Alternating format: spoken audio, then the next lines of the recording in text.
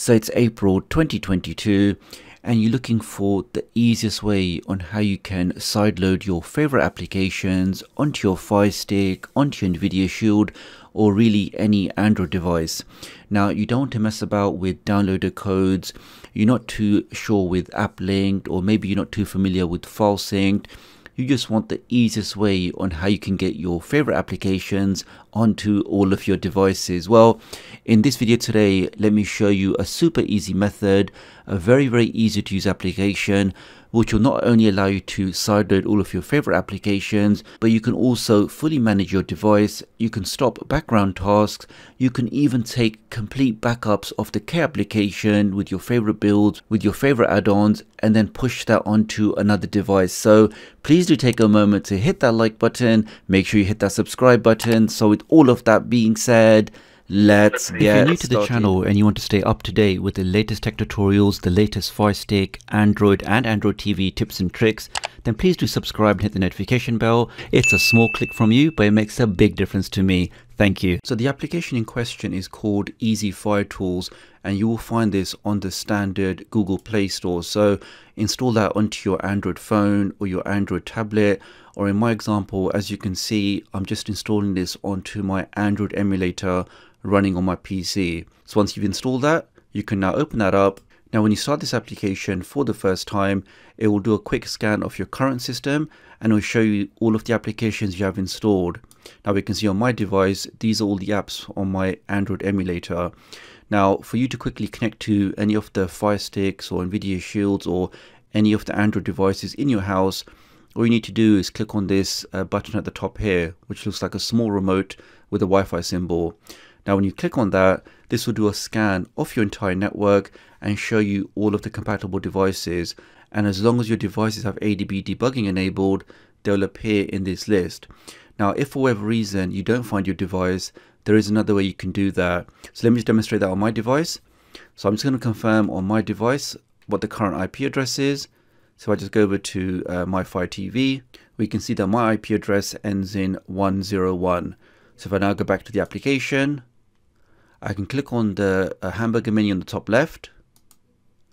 Let's go to settings, and where it says your Fire TV IP, you can now manually add in any IP address that you like. So if for whatever reason your Nvidia Shield or your Android device doesn't appear in the list, you can just go in here, type in the IP address, click on OK, and let's go back. I can now click on the collect symbol, and this will now make a connection from the application over ADB to your device. And the first time it does that, you have to authorize the ADB prompt and click on OK. Let's now click on continue again. And there we get the message there. So we are now connected from this application over to my Firestick Lite. So the first cool thing we can do on this application is to push applications. Now these applications can be installed on your device. We can see my ones here, or you can obviously download any application you want onto your phone and then choose that to push over to your device. So let's say for example I want to install this Peacock TV. I can click on that. It says, do you want to install Peacock TV? I'll click on yes. This will now push the application from my phone directly onto my Firestick and then initiate an automatic installation procedure. So you won't see anything on the screen, you won't see any prompts. This will now install the application for you in the background. And we can see it's doing exactly that. It says operation success.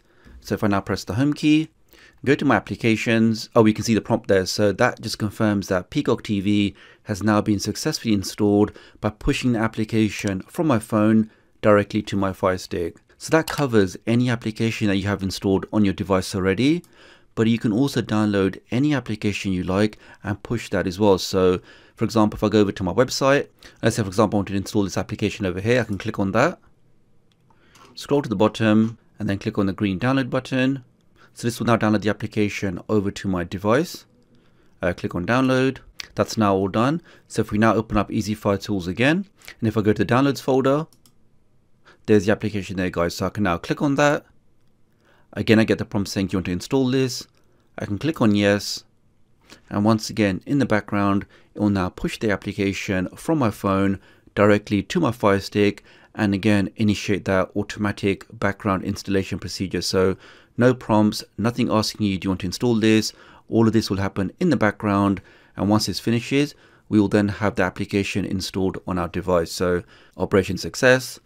If I jump over to my Firestick, and there's the application there, guys. So this really is one of the easiest ways to install applications to your device, and it doesn't matter if you have a Firestick or NVIDIA Shield or wherever your device is. As long as you have ADB, you can follow this process and just push any applications you want directly onto your device. So do give a thumbs up for that. And if any of you guys are still here with me, then if you drop a like on this video and leave the comment #FireTV, then I know you made it this far in the video, which I always appreciate. I'll then heart your comment. I can go to the hamburger menu, go to the media center. Now, for some of you who already use this application, and maybe you're looking for a process or a method to back up all of your settings, your custom add-ons, all of your configuration, that feature to actually back all of those settings up is actually built into the application. So if I click on the third option down here, you then click on backup, give that a name, and this will then connect to your device and then back up all of your settings, your add-ons, all of your configuration parameters for the key application will be saved into a single zip file. And once that process finishes, you can click on restore and then push that onto any other device. So let's say you're happy with the key application on your Firestick Lite, you like all of the add-ons, all of the layouts, and you now want to push that over to your NVIDIA Shield. Well, that's exactly how you do that, guys. So on your Firestick Lite, you'd make that connection, you'd click on backup, you'd back up that entire configuration onto your cell phone or onto your device, then make another connection to your NVIDIA Shield, and this time click on the restore button to push that configuration onto your NVIDIA Shield. So at the end of the process, both devices will have the exact same configuration for the key application. We also have a built-in file manager, so let's click on that now. I can copy files, I can move things, I can rename things.